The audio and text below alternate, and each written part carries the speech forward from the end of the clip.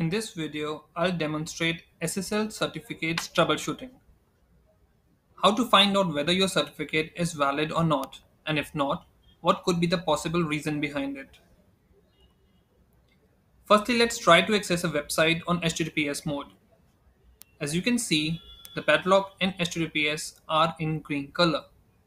This means that certificate is valid and is trusted by your browser, and thus you have a secure connection.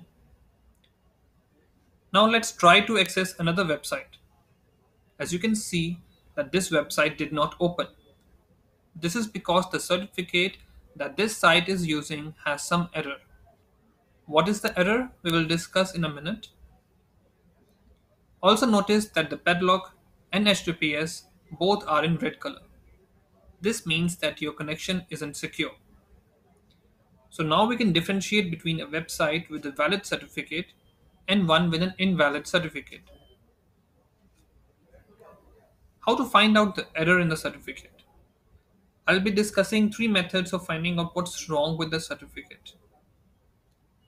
Method 1. Just click on the advanced on the web page itself. Method 2. Online SSL checkers.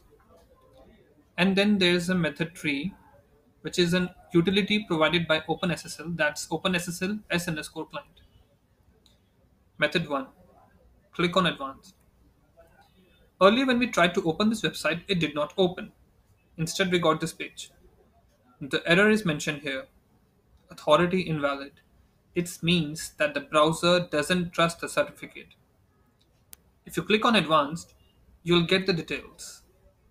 As you can see, it reiterates the point that certificate is entrusted.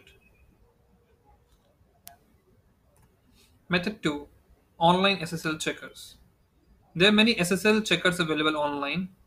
One such checker is provided by SSL Shopper. Just type in your domain and click Check SSL. It will tell you the exact problem with the certificate. Our certificate has two problems. Firstly, it is a self-signed certificate, because of which it is not trusted by the browser. And second, there is a name mismatch error. I'll be discussing about various types of certificate errors in a future videos. The default port that this checker hits is 443. If your service is running on some other port, then just add the port at the end of the domain name. Example, www.myservice.com:1234. As you can see that this is a very useful tool. However, this won't help you when your service is in a network that cannot be accessed from outside world. In which case you can take advantage of method 3. There is a utility provided by OpenSSL which validates a certificate. Just type in OpenSSL S_client -connect domain name :port. You can see the output at the end.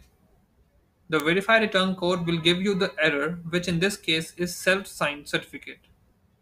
If the certificate was correct, it would have given an output of 0 instead of 18.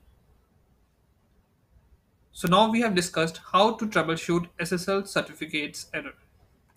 Thank you.